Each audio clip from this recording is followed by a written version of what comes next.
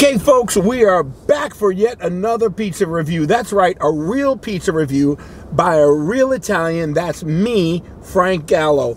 Today, we're at a place in Coral Springs, Florida that was recommended by one of my subscribers. It's called Annie's, and it's located at 11348 Wiles Road in Coral Springs, Florida.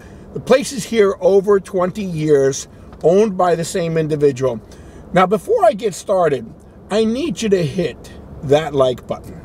I need you to subscribe to my channel, and I need you to hit that little bell that'll remind you each and every time there is a new video. Also, please leave some comments. Let me know what you think of my videos. Let me know what you would like to see more of, whether it's cooking videos or any particular locations you'd like me to go to. I'd like to apologize. I haven't been on for a while because, as I told you, I'm a pilot and I fly a lot. This is our busy season, so please accept my apologies. I'll try to get as many videos out as possible. Like I said, we're here at Annie's.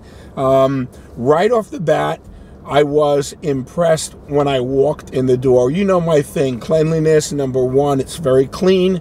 They had a crew of about 5 to 6 people in there working very hard. They were pumping out a lot of lunch orders, and I watched them working very smoothly, very clean, very conscientious about how they prepared the food, and everything looked really good. I hope that it tastes as good as it looked. Let's take a look at their pizza. Here it is for the overhead camera. Nice looking slice, smells really, really good. Let's take a look at the bottom. Okay, well done like I asked for it to be done. A little greasy. That's not always a terrible thing. Let's do the break test. Okay, it breaks down the crust, but not necessarily down the spine. Let's see if that indicates any sogginess. No, there is very little. Oh, there it is. There it is. There's the flop. Okay, so let's see what's going to happen with the flavor. It could be a little cheese heavy, and that's why that flop exists. Let's try it.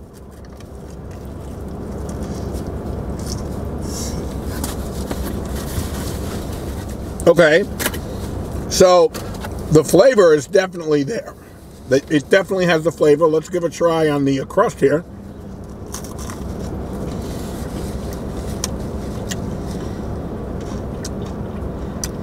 Crust is nice and crunchy.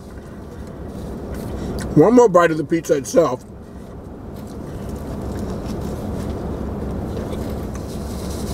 Okay, now, right off the bat, the cheese to sauce balance is very good.